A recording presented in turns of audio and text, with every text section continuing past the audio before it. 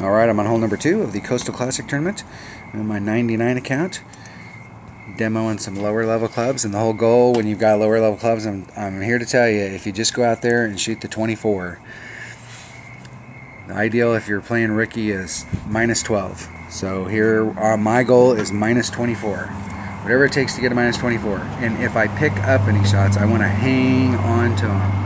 I don't want to pick up a shot and go, cool, I've got one I can drop on 9. I'm not interested in dropping any shots. I want to shoot a 24, and if I get an extra, I want to hang on to it. If you do that in rookie, you will be up at the top of the bracket every week. Alright, I'm going to use my Viper, I'm going to use my quarterback. And this is a long shot going in, so I need to bring a bigger ball. And the biggest ball I can afford to bring is a Katana. So I'm going to use my quarterback and a Viper. Everything else should be good to go. This account has little coins, so I have to play shootouts. I really basically only play this in tournaments, so I gotta make sure it has enough coins.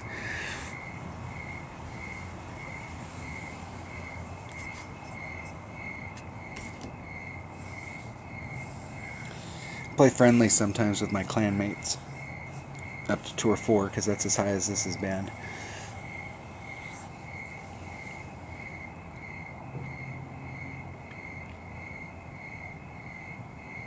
Isn't it great? I do not like that shot out there. Unless you get way out there and you bring a big ball and a Guardian.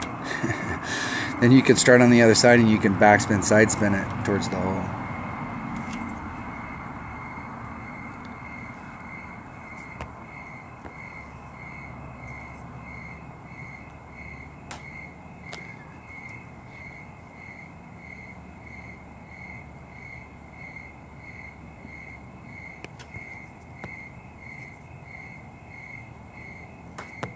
Three 9. Do a 4-ring pull. And put just a little bit of curl on it just to keep it to the right. And hit it way great to the left. Probably at least a ring and a half. And you notice that if you've ever hit over there to the left like that, it rolls off pretty hard and ends up in the rough. The reason I didn't do that is that little teeny bit of curl. So this hole right here, everything, if you're on the left-hand side, there's a ridge right down the middle. If you're on the left-hand side, it's just going to dive right into the rough. But if you put a little bit of right-hand curl on that shot, it won't hurt you on the other side. But if you hit it to the left, it'll keep the ball from rolling. It'll fight that curl, all that gravity of that, or that slope will fight that curl all the way to the very end, and then at the very end it'll just trickle off a little bit to the left, but it'll stay out of the rough. And we're right there at it. We got 2 rings off. I'm not going to have a really good shot here because I need a little more distance. So I can put a little more backspin on it. A little more side spin. 3-4. It's about 2 rings. It's 3-8, and I'm doing a 10% adjustment. And a great to the right. I was trying to snap it off there. I was running out of time dinking around with that adjustment. And that was great to the right. The deal there was from where I was at, I couldn't get, that shot looked like it was going to take at least another bar of backspin in order to slow it down, otherwise it was just going to fly past the hole.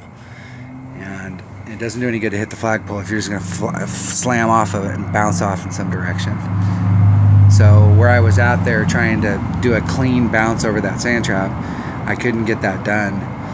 So by moving it to the left, I was able to engage the side spin of the ball and get me around the sand trap on the side.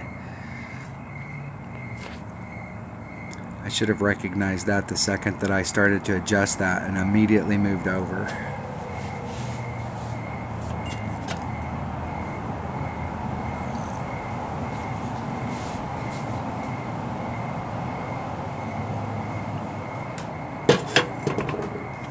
If you bring a 3 power ball, where I would have been at in my club range on that hole, let's go back to that hole. Where I would have been at in my club range down here, my red line was right in here when I was trying to take that shot, so I couldn't get enough forward distance to be able to engage the backspin I needed to clear this.